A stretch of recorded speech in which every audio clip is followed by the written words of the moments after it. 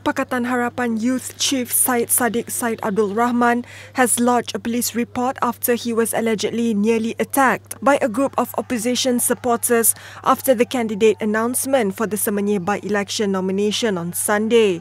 Syed Saddiq said that he received help from nearby policemen and past unit Amal members to escort him safely after the crowd of opposition supporters surrounded him and his aides.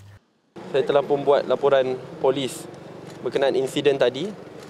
Untuk berikan penerangan sedikit berkenaan insiden tadi, selepas penambahan calon dah tamat dalam pukul 11 ke 11.30 dalam tempoh masa tersebut, saya dan lagi 3 orang berjalan menuju ke jalan kereta. So, bila mula-mula mereka guna kata-kata kesat, tapi itu lumrah biasa dalam dunia politik. Tapi bila saya beri salam dan jalan saja, ada beberapa dari mereka terus terjah trafik juga untuk pergi ke kawasan kami. Kami tetap cuba jalan, tapi sebab ada banyak mereka, dia kepunglah.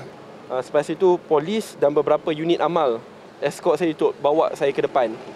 Syed Saddiq, who is also the Youth and Sports Minister, also alleged that UMNO Youth Exco member Wan Muhammad Azri Wanderes, known as Papa Gomo, physically grabbed the back of his neck and threatened him. Bila bawa ke depan, mereka tetap kejar dan ikut kami. Boleh nampak video banyak orang. Dan sebab kami di belah paling kanan sekali, kalau pergi kanan lagi sikit memang longkang kat belakang.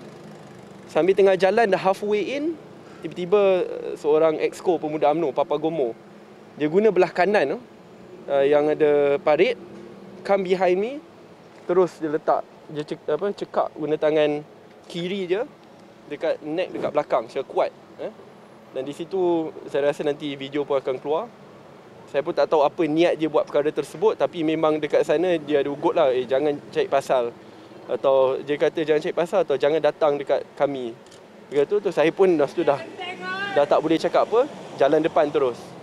Jalan depan, lepas tu polis cepat-cepat tolak dia ke belakang sebab nampak dia tiba-tiba intrude daripada jauh. Terus masuk kereta, saya drive keluar. Lepas ni saya akan pergi ke hospital sebab nak buat check up. In his Facebook posting, Wan Muhammad Azri claimed that Syed Saddiq lied to the police.